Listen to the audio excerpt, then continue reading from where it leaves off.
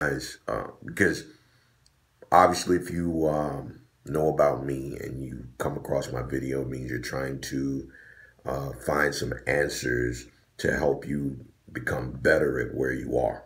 Now, here's the thing, and I'm so glad you found me because it's one or two things brought you here. You're either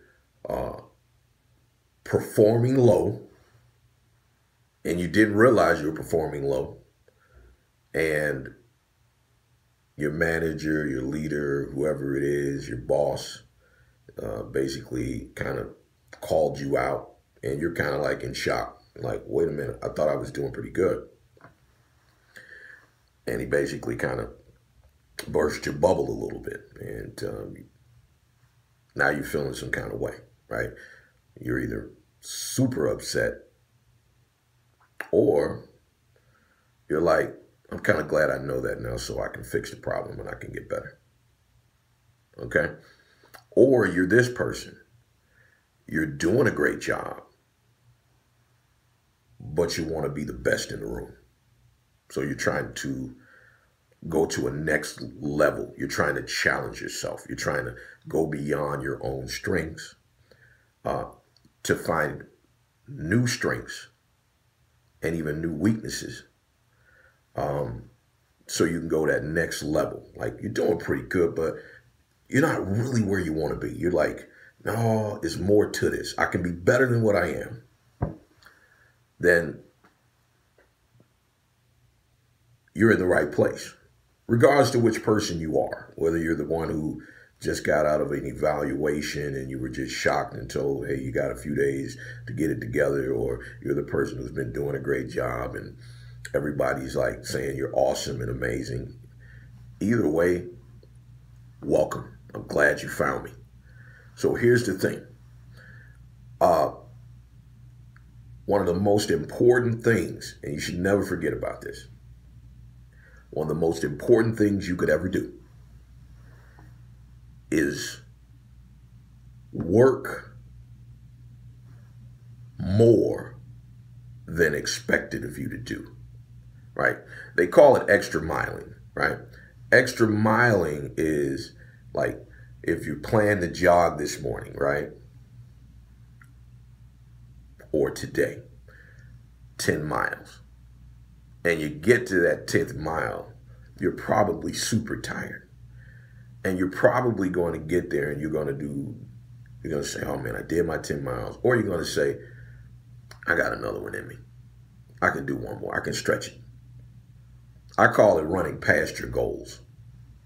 Like, you got to run past your goals. First of all, are you even doing goals? Are you turning goals in every day to yourself, right? You got to be specific in order to measure something. If you can't measure it, you can't grow from it. It's like you're waking up and you're just kind of like hoping something's going to happen. But when you do goals, right? And some people do goals like, I want to make a lot of money. That's really not a goal, right?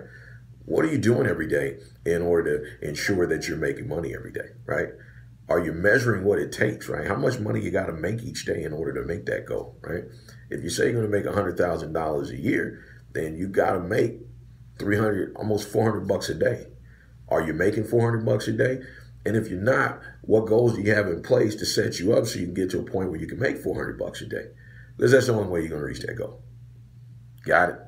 So here's my biggest thing, the reason why I'm doing this video.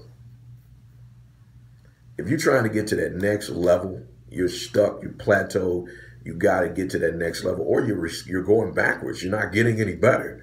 You're worse today than you were when you first started. And that's a problem. What that means is you haven't been actively engaged in your improvement.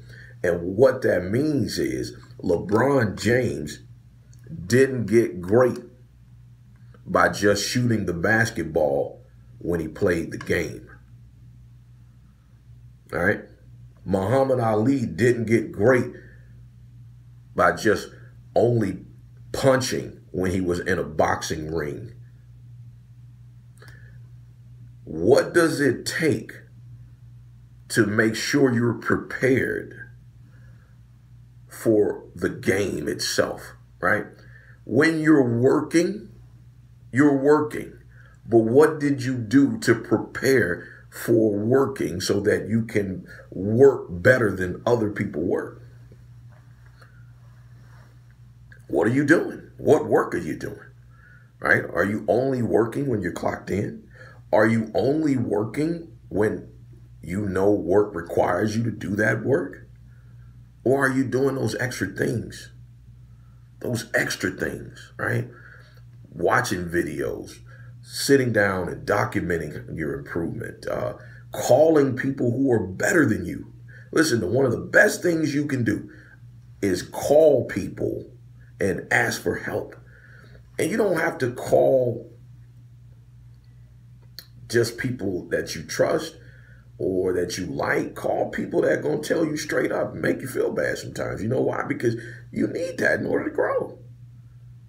We always hang around the people that would make us feel better, but then we plateau sometimes with that. You got to call somebody who's going to say, look, you're mediocre. You're mediocre. You need to grow. What are you doing? Don't wait till the problem happens before you decide it's a time to network.